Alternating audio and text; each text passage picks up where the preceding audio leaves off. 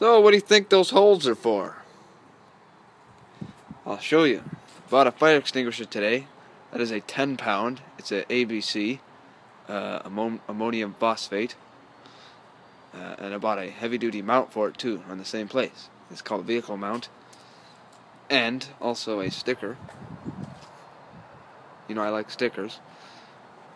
Actually serves a purpose though. My sub box is in the way of awesome spots to mount it.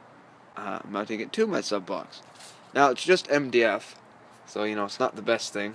But on the inside, I'm going to put a piece of plywood, kind of like this, and then that should hold it from splitting the MDF. First thing, obviously, is to drill that out, and then put in the piece of plywood, mark it, then drill that out. Then find some bolts and nuts and put them on. Make sure the sub still goes back in there. Pretty much it. Bolt it on.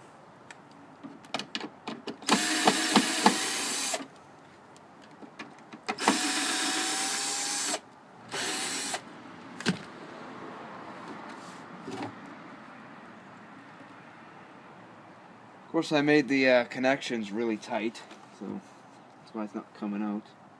Damn it. Unplug those. Good thing with these buttons, you just push them in and out, and it's super easy. Okay, so with that big old cheap thing that actually pounds pretty good, here's my wire that comes in. It's 12 gauge, I think. But it's not the point. I have a lot of room to put like up to an inch some kind of material in here. Next step is to drill those holes out. Alright, you can see the holes there. Basically, this is the fun part.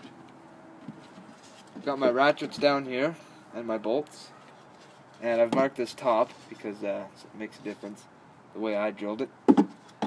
Just stick that in there. Take this piece, get a bolt started.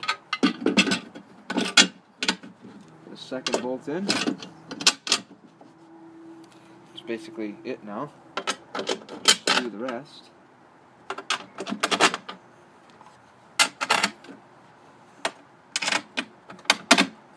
Now I did modify the bracket slightly. The bolts were too large, so I just drilled out the holes. Now I'm going to come on the back side and put on the nuts on all 6. And get my ratchets. Just give each one a few.